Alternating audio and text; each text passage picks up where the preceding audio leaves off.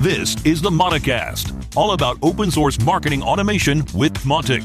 And here is your host, Eki Gemble. Welcome back to Mautic Land. Hey, Leon, how are you today? I'm pretty good, and you? I'm really good today too. Nice. Mautic Land is these days literally around the world. Yeah.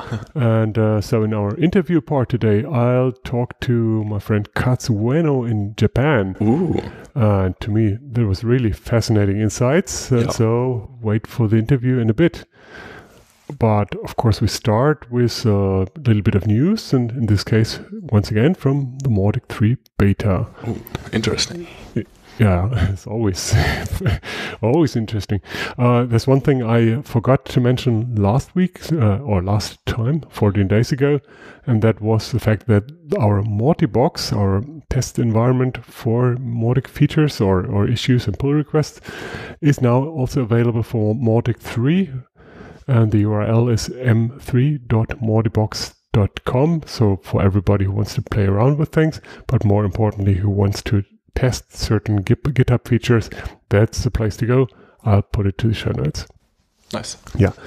Then the Mautic team is making fantastic progress. And I would like to start with a little quote from Jim Blake over in Canada at SiteLease, who wrote a nice piece in Slack, and he said, I so look forward to seeing where Mautic 3 will take things and what contributions our own in-house development team can bring to the table as well.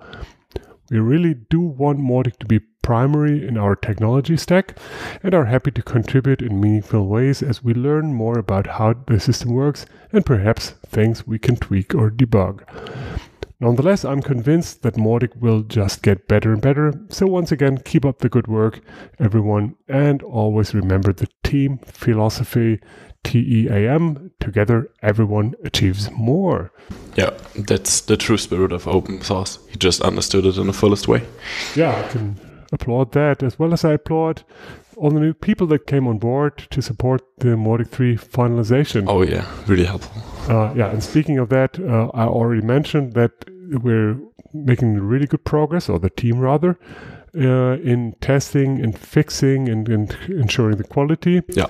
They are at good pace, but still everyone can help supporting that. Everyone is welcome. It's not too late. So please, by all means, go to the team and help them out. Come and contribute. Yeah. For this specific contribution, I'll repeat the link in the show notes. Then we have a little bit of follow-up about our ongoing topic of active address verification. Yeah. You and I talked about that in the last, this is not a blog post, it's a podcast, in the last podcast.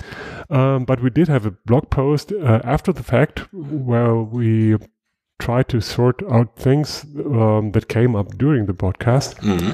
And just to make sure everybody is aware of it, let me just very quickly mention the highlights of that blog post. One thing is, how does that verification service work? And that's different for SMS or short messages. That is really based on a database of connected phone numbers, where that's the only way to go, and it's a matter of quality to have a good database, and so that's a really valuable service. It's a paid service. They should have good quality. Yeah, but what they deliver here is that service. Whereas for the email testing, it's also the same paid service, but what they do in this case is the only thing that's possible again. And in the case of email, it's actual testing, trying the email. As far as SMTP allows it, it doesn't work for all the email services out there. So the point here is that can only be done asynchronous today. Mm-hmm. So it's not when I enter something in the form or submit the form, it is not able to tell me, hey, you had a typo. Instead, in a later campaign step, it can verify the email address. At best, it might be able to show me a focus item or something, communicate back to me. Yep. And that's for technical reasons. So the verification these days is done in JavaScript, so purely client-side, and then so that cannot involve the test for technical reasons. Yeah. Also, there's a little bit of a catch here. If you have let's say a bot who is submitting the form again and again, and every time it costs a tiny little bit of money, then that may sum up to some serious money. So, in other words, if we really want to achieve that live verification, we need to do major changes. One would be that in the Mautic core, we would have to add some sort of server-side verification or validation. And on the other hand, the testing with a paid service can be expensive. Yeah. On the other hand, it's fairly trivial and there are existing libraries. So the way to go would be to implement that testing directly in Mautic, so we don't have to pay any money for the single test. So if we would really implement that, then we have that nice situation that a typo in a form could, or at least some percentage of those typos could be caught, and we could get back to the user directly and tell them, hey, this might be a misspelling, please recheck. Yeah. And the point is that even if you have the double opt-in, you are going to lose that user, and we have no way of communicating back. Yeah. And nobody in the world wants to use contacts and leads. Of course not. So might be interesting. If it's interesting for you as a listener, please send me a note. We are currently collecting all sorts of input for that, and maybe we'll manage to do a little crowdfunding, or micro crowdfunding rather, and work with our friend Greg White to get the feature actually implemented. Yeah, nice. Good. Next up, I wanted to talk about tags, and I called it the power of tags because it's a underestimated feature in Mautic to work with tags. What I wanted to do really is to give you a super quick intro, so we're all on the same page, and then some advanced examples of what tags can do for us. And that's also a starting point for your own inspiration. Let's go. Good. So what are tags? What are they good for? What's the difference to other things? Obviously, we're talking about user properties. The regular contact properties, fields and custom fields, etc., we all know that. Also, users are in segments, in categories, at stages, they have points. Why in the world do we need tags? Basically, it's a different point of view. So when we look at tags, we always consider the single user. We don't want to have a list of tags because that would really duplicate the segment feature. Yeah. We want to know something about the user. We want to take a note and then to look back at that note later in the process. So, and that, all that without spoiling or spending a custom field. Of course, we could have custom fields for everything, but the number is limited, and we don't want to blow up the database. So we use those little sticky notes and just add and remove the sticky notes from the contact. Basically, tags is just another word for labels. Yeah. Okay, so far so good. We all know labels from our own laptop, etc. But it's really used to its full potential. For Mautic, though, it is super important to understand the concept and the potential. So let me give you some examples. The typical use case for tags is sort of been there, done that. So we want to take a note that this individual user has already downloaded that asset or has already visited that page. Yep.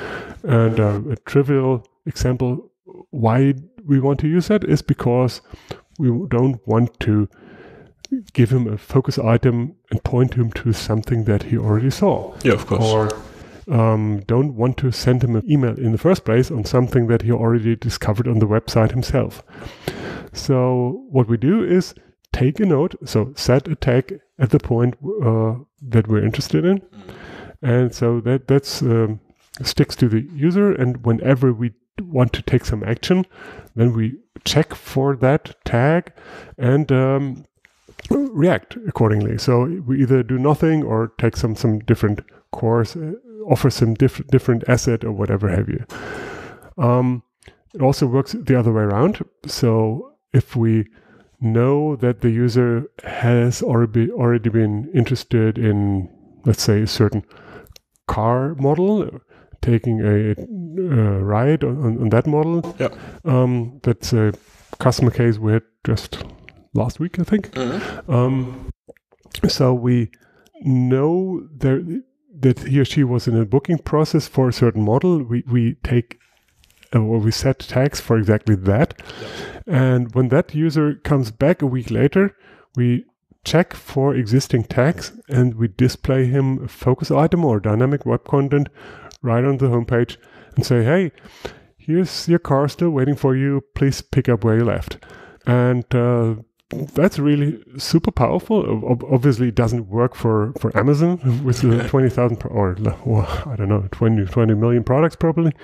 But if you have a limited number of items or just want to take the high priority items, then that's super cool. It's a really powerful thing. Oh, yeah. The funny thing there is also that obviously you don't want to give them 2 focus items at a time, so you need to make a decision which is the focus item to react on. Mm-hmm. And if a typical strategy would be to use just the latest one that the user visited. Yeah. So part of the process would be to let the tags manage themselves. So I set a tag for this car model and remove all the other tags that may be pre-existing. Self-managing, yeah. Yeah. Yeah. One more example that is also from a customer project, but completely different use case. And the idea here was to say, I want to give the user a landing page with all the assets that he or she requested in the past. Yeah. No, Mautic is not prepared to do that, or is it? Not yet. No, not at all. But it is powerful, and tags are our saviors here. So what we do is set a tag whenever an asset is requested, and have a landing page with dynamic web content. So we now combine DWC with tags and have a single dynamic web content for every asset. Yeah. Where we filter on the existence of the certain tag and display the asset or not. Yeah. And now we have a landing page with all my assets. Perfect. Crazy, huh? So easy. No, it's not really easy. But if you know the power of tags, it is easy. Yeah, if you have a certain problem and you have the idea of tags in mind, then more often than not, that's the way to go. Yeah. Tags are more or less a hidden feature. No, like not it's at all. Not that. But it's hard to understand. I mean, it's it starts with the management of tags. Yeah, coming to management. If you want to edit tags, you can manually edit them. You have to go into the details of a contact, and you have to scroll all the way down to the bottom. Then you can manually add or remove tags, which is not that handy. And only in edit mode, right? Yeah. In view mode, they are on the right-hand side, and in edit mode, they are in the actual data. Yeah, we need improvements on that. So at the moment, you can add tags via campaigns, forum, and points, like point actions and point triggers. Mm-hmm. And you can also add tags via HTML and remove them. So in any place you can use HTML, you can just use the Mautic tracking pixel and add a parameter that says tags and the tags you want to add or remove. And it's super handy to just be able to place a tag if somebody visits a website that has the tracking pixel with the parameter. Yeah, or a thank you page, for instance, stuff like that. Yeah, that's true. Super powerful. So in some CMS plugins, we even have that tag setting thing explicitly, so you don't need the HTML. But everywhere else, you have a very, very simple HTML implementation. Yeah. Okay, we will put all that in a knowledge base article, as brief as we just did it, but plus a little bit of technical code, etc., and maybe a screenshot or two. So you'll find that in the show notes too. As always. Yeah. Now that's powerful already, and again, please make sure you always think of tags when you have a certain problem, and it's so powerful already. But that doesn't mean that it's complete. There are numerous feature wishes around tags to make it even more powerful. And it's not only about setting and removing tags. There are all kind of other things, like one thing we just had was to set dynamic values to use let's say custom field of the contact, and put that in as a contact value. Yeah. Think of country, for instance, not a custom field, but a dynamic value. Or if you have been using the tracking pixel already for tags, you will probably have noticed that it gets spammed sometimes. So you have crazy values in the tag database. You don't know where it comes from. The reason is there are scripts out there that try to hack websites through SQL injection, and they do that by modifying the values of get parameters, and try all sorts of values there. And if they just modify the value of the tags parameter, all of a sudden we have crazy stuff in the database. So the feature idea here would be to say, okay, let's make this or let's add an on and off switch to the creation of new tag names through the tracking pixel. If we can just set existing tag names, in many cases that's absolutely sufficient. If we can add new names through the tracking pixel, and sometimes we need that. In other cases, it just attracts spam. Yeah. So what we really need is just like a tag management, just the pure possibility to just list all existing tags directly in Mautic, so you don't have to go through the database. You need a feature that shows the usage of tags. So if a tag is in use and in how many places, and maybe there are tags that are not even used anymore, can be trashed. And it would be nice to have the ability to rename or just delete tags, just overall and not for a single contact. That would be super handy.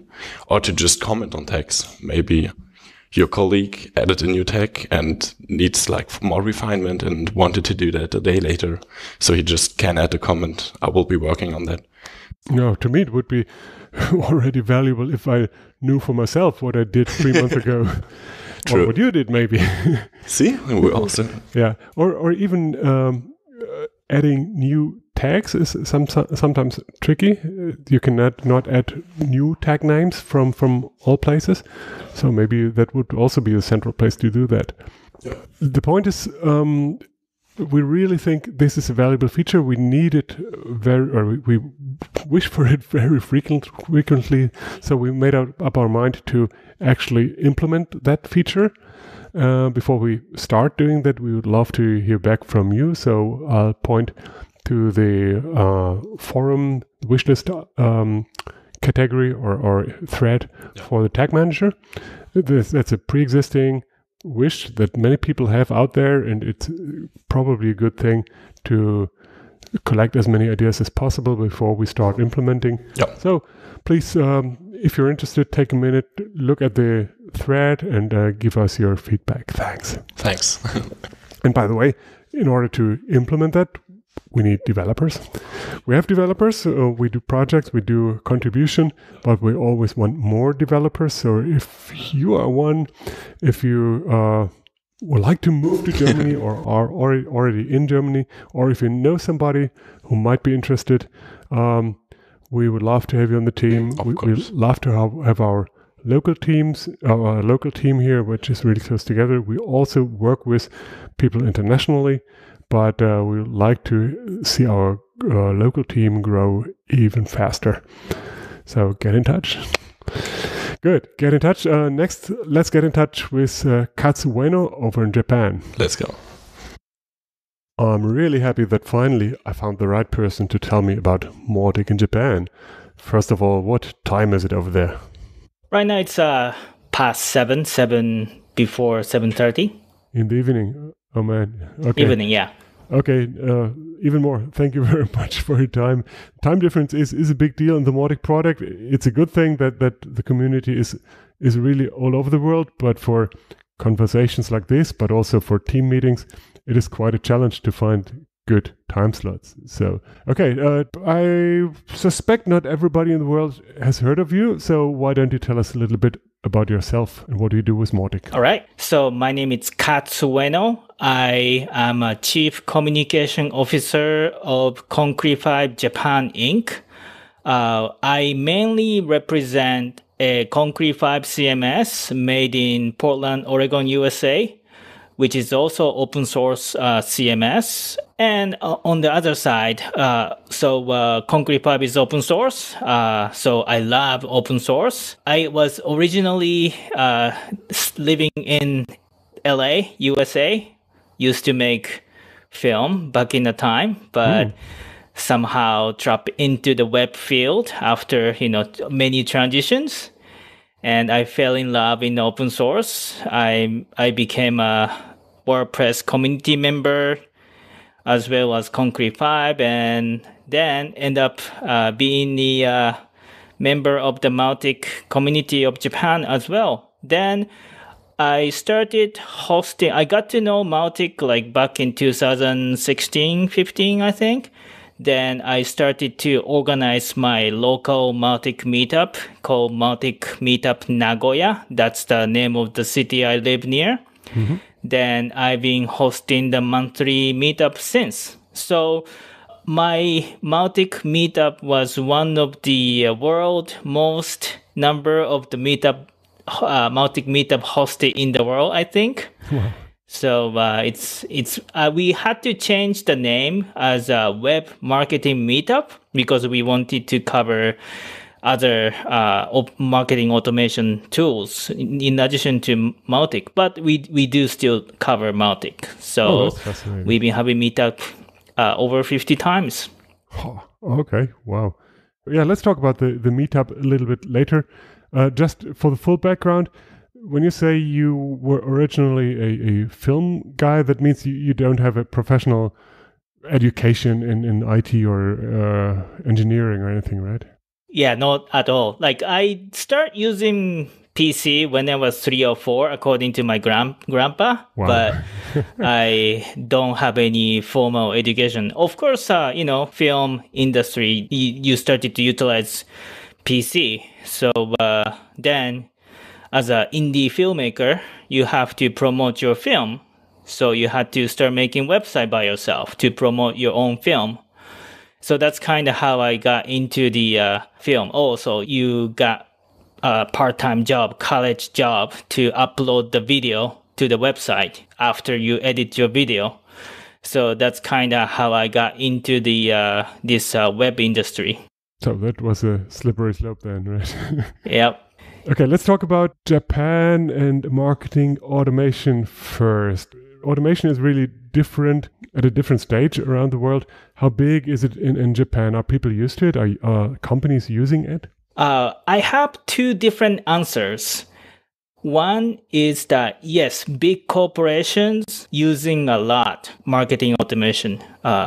Major players such as Marketo, Adobe Experience Manager, and HubSpot, they have a big presence in Japan. So many big corporations use marketing automation system to utilize their marketing and online presence. However, on the other hand, small to mid businesses of Japan, unfortunately, they are still kind of fed up by just catching up their business itself. So they're not being able to catch up to utilize the marketing automation yet. So we are still struggling to teach local businesses, small businesses to utilize more marketing automation. Okay. And how do businesses use IT in general? Is the use of open source in general, is a concept well known? I mean, do people use WordPress and do they understand how open source works, for instance? Yes and no. So many Japanese businesses started to use WordPress. WordPress is one of the successful open source software and CMS in Japan as well. But of course, many web agencies in Japan understand that it is open source.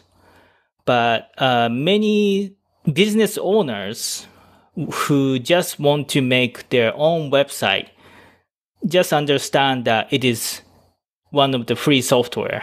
No, that's not different over here. Yeah, the many plugins are available for free, many themes are available for free. Yeah, so it's kind of, yeah, okay. If it's the same, maybe it's the same with the rest of the world, but it's pretty much the same, I guess. And do you have any idea? I mean, WordPress is one thing, but other than that, do you have any idea whether the market share is similar? Are people using the same products that the rest of the world is using on average, or are there very specific products? Are there open source projects specific to Japan, for instance, that we don't even that I wouldn't know of?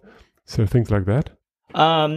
Actually, some of the major software, like Forefront software or project, yes, it's, like Salesforce or HubSpot, Marketo, like those software very popular in Japan. But there are many Japanese specific software and open source projects as well.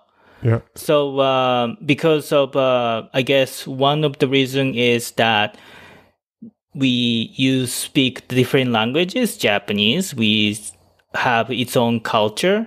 Some of the business style has its own way of dealing with businesses. Sometimes we still use fax, all the time. And we use the stamp, instead of the signature. So I guess some of the reason is because of the business differences. Then there are some popularity towards the Japanese, its own services and project. Mm-hmm. Yeah, with a little bit of that over here as well, where legal requirements are such that could not be fulfilled by US products or other products, led to the fact that local projects or commercial products had a chance to come up and grow. But I suspect that's even more so in Japan. But nonetheless, you'd mentioned the concept of meetups. You even have your own one. And for the other big around the world open source projects, you also have meetups. You do have WordPress meetups, surely, right? Yes. So one of the probably many people knows about open source project, and then one of the successful one is the WordPress. It's no question the WordPress is very popular in Japan. I helped host a couple WordCamp, Nagoya version of the WordCamp for 6 times. Good. And over a couple hundred attendees come in every year. And I've spoken to a couple WordCamp in Japan, like Tokyo or Osaka as well. And yeah, it's great that even many people from different aspects, different businesses, from freelancer to agency to corporation, come together and build one great product where I ended up meeting my wife. So it's open source culture. It's really great in Japan as well. Oh, okay, lovely. Yeah. I mean, so open source can do many good things. Wow.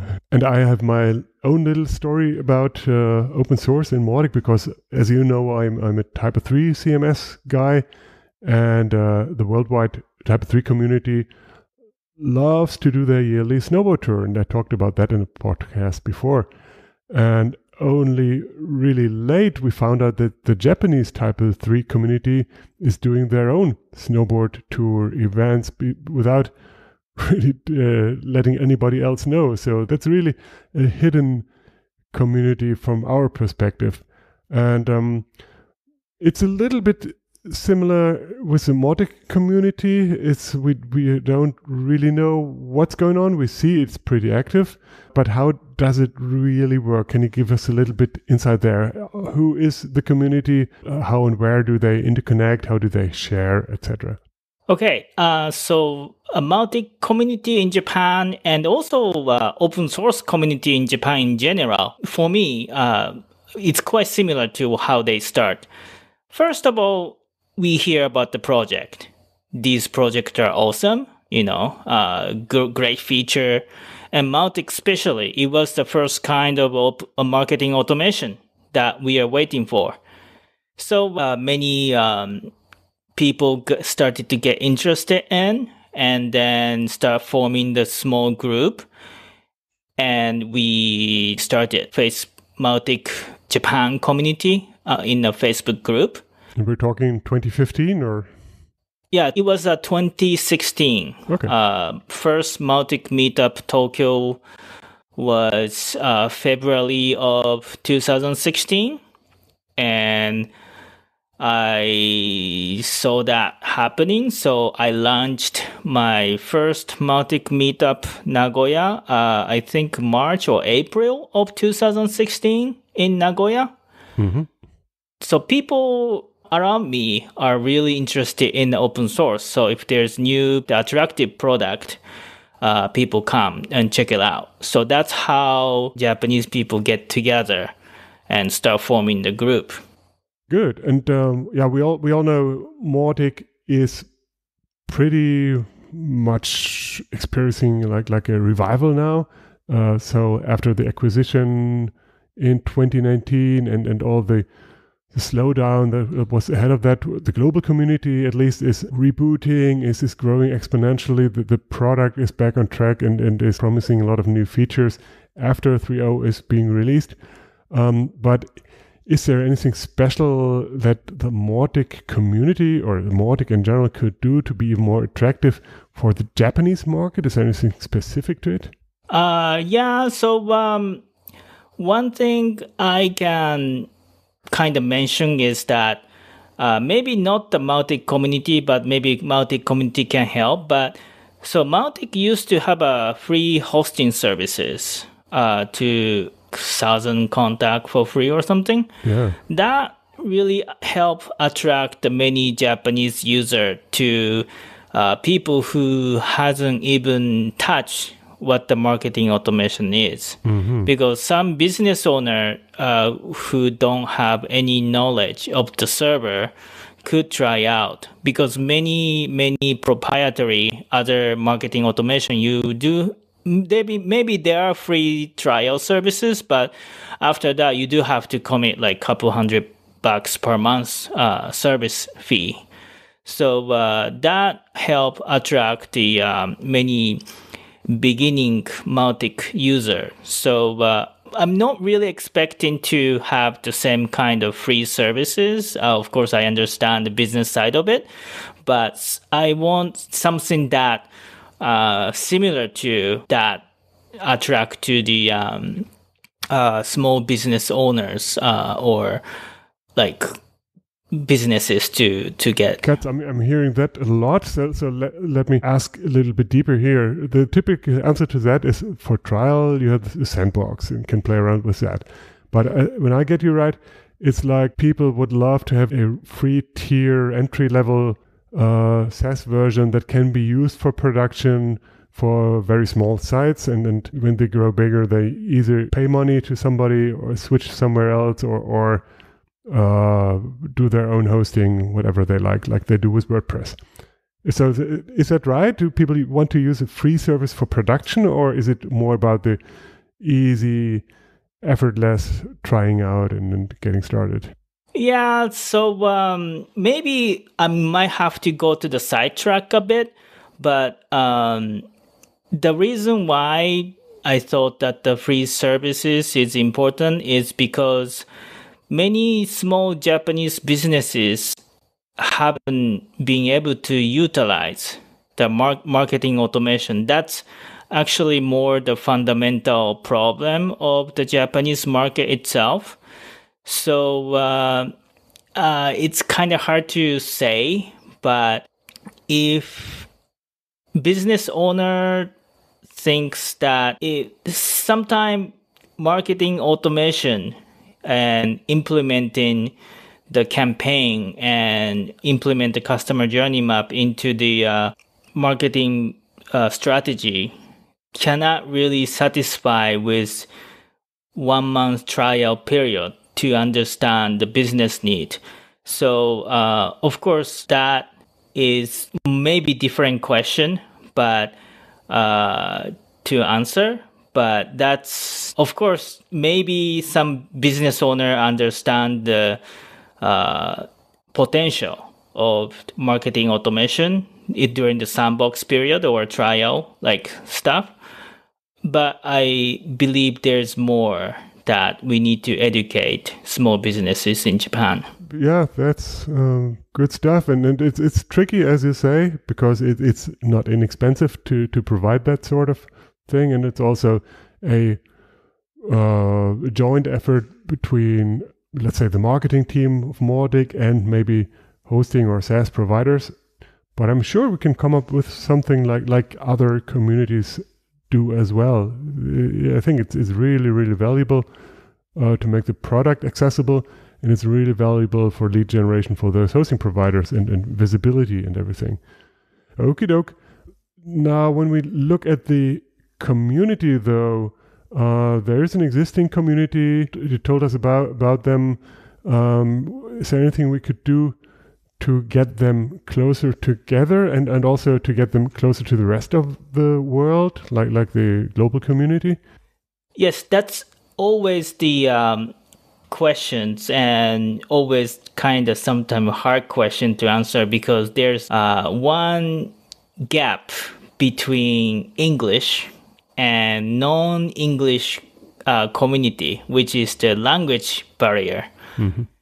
So before, Mautic community had a Japanese website called jp.mautic.org. It was a WordPress site that I and my partner Hishi translated original Mautic WordPress site to the Japanese, and we used to moderate the Japanese forum under that domain.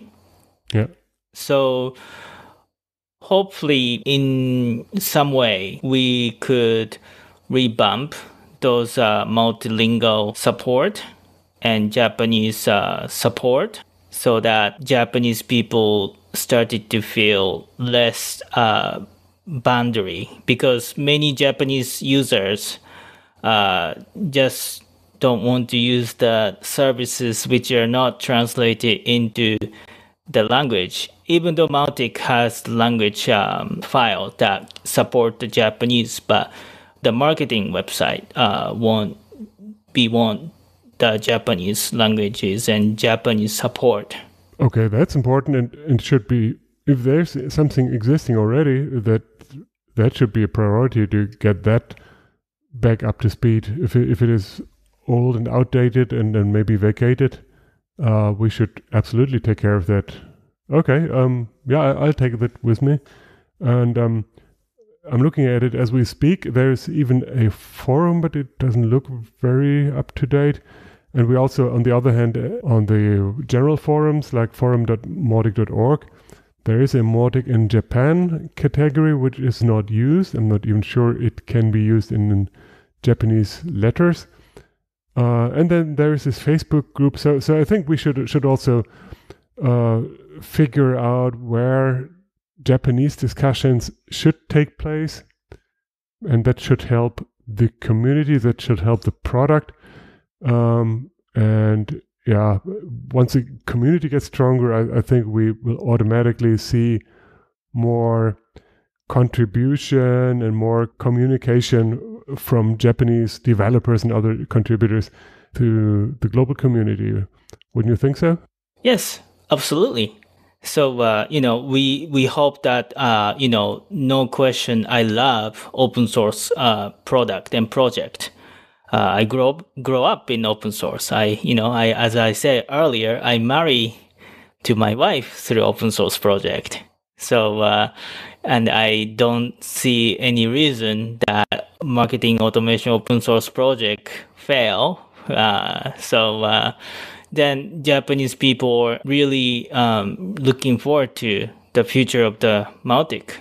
Yeah, and I saw that there was some contribution a while ago to GitHub and other places in the forums, or Slack rather, and it ceased probably to the general slowdown. And like everywhere, we need to reach out and get to people from the early days, but also find new people and make them understand that we are now in a much better world. So all the frustration that people had with the ink maybe and the shutdown of the free tier, and you also talked about the leadership things, etc. That's understandable, but it is the past, really. And the big issue or the big challenge that we have is really to not only make the new world even better, but also to spread the world, to spread the word. Talking about spreading, I mean, we have to mention we are recording this in the middle of or at the early days of the Corona pandemic. You're sitting at home recording this, right? Yes. We all don't know where it's going. It's going to be over eventually. The one question I have, because we have the same discussion, is there a stronger move to virtual conferences these days? I mean, not only to doing a webinar, but to doing a whole conference online. Is that a thing that you see? Yes. So of course, because we just had to cancel one of our former Mautic Nagoya meetup last night due to this coronavirus. One of venue, the co-working office, they wanted to close early to let worker home, so we had to cancel the last night meetup. But so because of that, and also in addition, all the public school got canceled, so kids are staying at home. So there's a huge movement right now as we speak that many online education services start providing the free trial services or extended their free trial or even made paid area available to those kids. Yeah. So then many events has been canceled. So many speakers started to turn their prepare keynote to the online YouTube lives or Zoom conferences or those. We started to utilize that in Japan as well. And but I think it's good to meet in person, and it's good to drink beer together after the meetup. Hopefully this coronavirus stuff is gonna be over, and that we can come back and drink again together. That's for sure. It couldn't get any better than that. We should stop the interview right here. But I have one more question for you, and that is, what sort of technical improvement, maybe what integration or so, would you love to see that would help you in Japan from the Mautic side? Yes. So one of the attraction to the user, whether it's open source or proprietary software, it's a feature. And then also I feel that it's important for me to tell the community what's important in the our market. So for example, marketing automation and marketing itself in general, online marketing, it's for example, the text messaging services. Like, I love to see like implementation of the Japanese Korean text messaging service, such as Line, or maybe if you want to attract to the Chinese market, like help the integration of the Weibo chat services. Yeah, those are probably important feature that and integration that maybe I like to see. Okay. So I guess I find that really interesting. The only thing is that for a, let's say, a European or US engineer, it's pretty far away, and maybe we could do some collaboration, and maybe your engineers could answer some questions at least for if somebody over here takes the work and then does a line integration. So it's always good to have a local liaison at least. Cool. Yes. Very good. I want to mention one more add-on, and that is that you recommended me to talk to Acquia as well, because they have a strong presence in Japan, which is more targeted obviously to the enterprise market. And you also co-run or a colleague of yours co-runs the Tokyo meetup, right? Yes, they just rebooted the Mautic meetup Tokyo last month. Yeah, seems to be really successful, and I think that's a really good idea, and I'll reach out to them, and so we'll have a follow-up interview on the Japanese market. But for today, that was a lot of fascinating insights, and I mean, people over here and certainly in other parts of the world as well, we don't know much about Japan. So thank you very much for that. Everybody else, keep in mind that Japan is a huge market. For one thing, it's way bigger than the German market, for instance. It is a culture of its own. I hope I have the chance to travel there one day. But it's really important for Mautic too. And so we'll do what we can to support you guys in Nagoya and where else in the country. Good. Thank you very much. Where can people find you online? So I'm on Katz515 on Twitter. Mm-hmm. And I own the domain KatzUeno.com, and you have my blog there. Okay, good. I put that in the show notes. And I hope we'll hear a lot from Japan and vice versa going forward. Thank you once again for your time today. And good night, I have to say, right? Yes, thank you for having me. Thank you very much. Thanks, Katz. Take care. Bye-bye. You too. Bye. Yeah, that was a real nice interview. It gave some really close insights on the Mautic world and Japan over there. And do you think there will be any improvements on the Japan Mautic side? Yeah, this is jp.mautic.org is in a bad shape, I have to say. Mm-hmm. We discussed that in the marketing team, and so the good news is that we'll have the Mautic.org relaunch in general coming in really soon, but that will be English first, and then immediately we'll work on making it multi-language, which mostly means translating the new content and making sure there's a process for maintaining all the changes going forward.